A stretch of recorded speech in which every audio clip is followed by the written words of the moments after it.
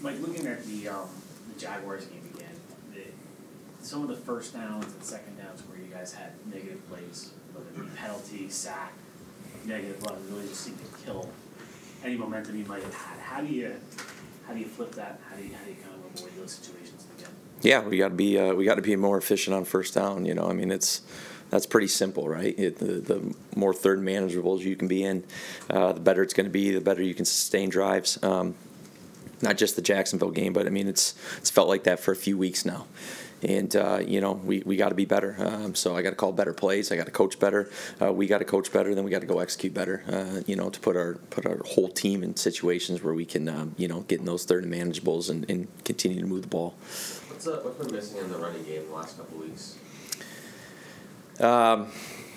The running game takes all 11, all right? And it takes obviously a good plan, but it also takes a mentality from every single guy. Me calling enough runs, me calling the runs at the right time, giving enough runs that keeps the defense off balance, because it's not high school. You can't just run the same run over and over and over, right? And you know, so it's been a magnitude of things where I keep preaching to the guys. We have ran the ball. There was a point in the season where we were a running team and we were doing a lot of good things in the run game, and that's kind of fallen off in the last month. And as you can see, when you're not running the ball, what can happen?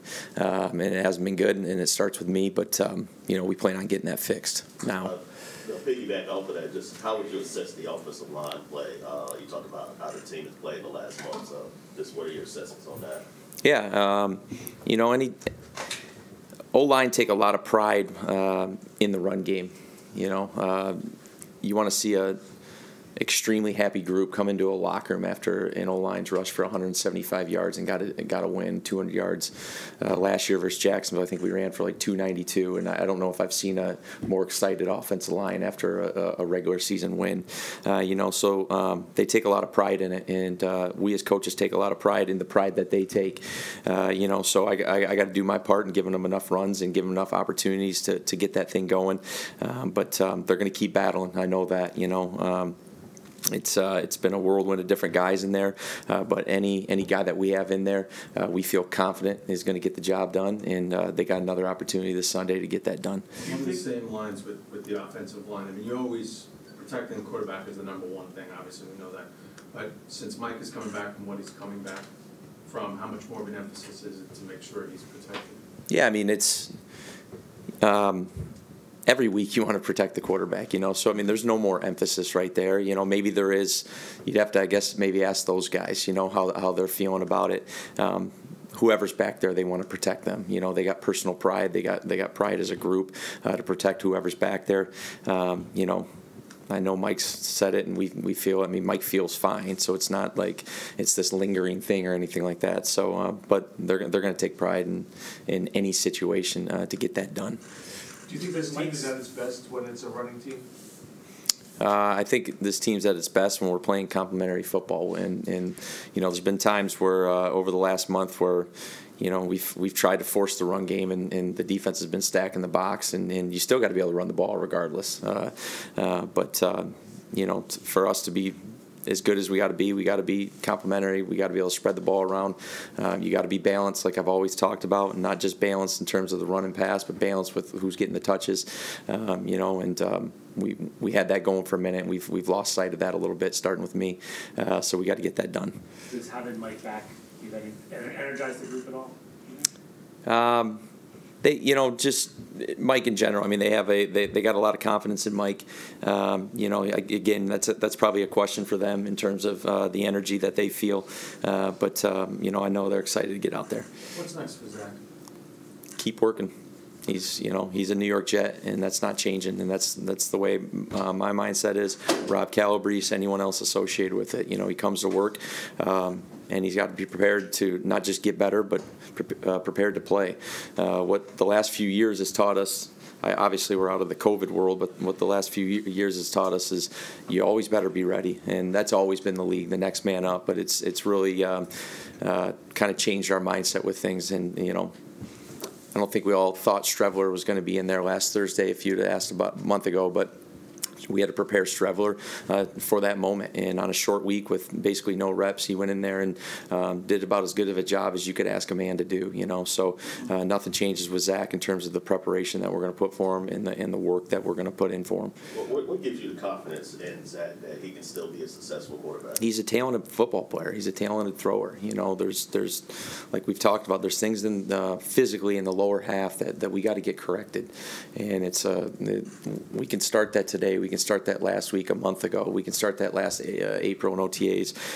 But it's going to be all-encompassing. It's going to be, again, the work he puts in today, but going through that whole offseason, just resetting that lower half, getting those feet in the ground, getting balanced, and seeing where he can improve there. Do you point to the quarterback you're playing against this week at all with Zach and sort of say, not every career trajectory is a straight line? Yeah, I mean, it's the Geno story. I think we've all kind of followed it throughout the year. It's been really cool. I can't go back to the time when he was here and stuff like that and what happened or why it happened.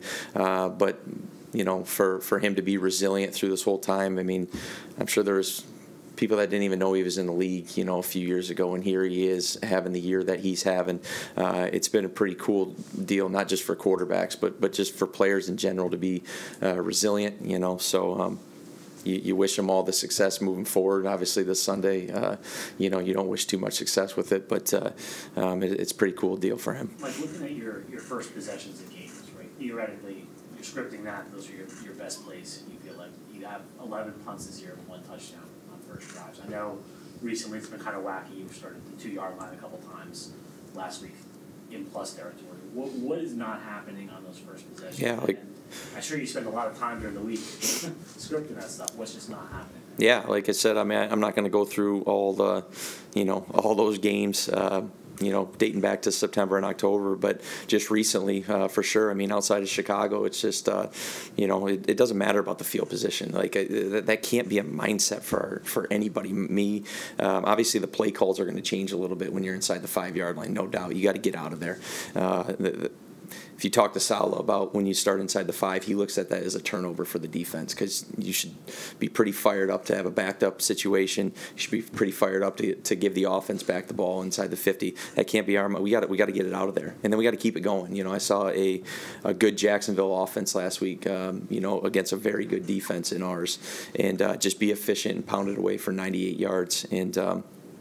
So I'm not going to sit up here and make excuses. It starts with me. I gotta figure out better ways to get our guys going, starting fast. I feel good when we are able to get our adjustments going and stuff like that. But we got to start better. There's no doubt. As far as Mike and the running game as well, I know you talked about that. Just what are some ways that he can open up the offense and so the passing and open up the run a little bit more? Yeah, just play his game. There's nothing magical that Mike's going to do other than just play his game. And that's what we ask from all these guys. So when the shot's there to take it. When the intermediate play's there to be made, make it. When it's not there, get the ball out of your hands, check it down. He does a great job of going through his progressions. And getting the ball where it needs to go, and so we're not asking him to be any different than he was. Just go out and play your game, and that'll be good enough. Has your brother ever given you a better Christmas present? I don't know if he's ever given me a Christmas present, so. But on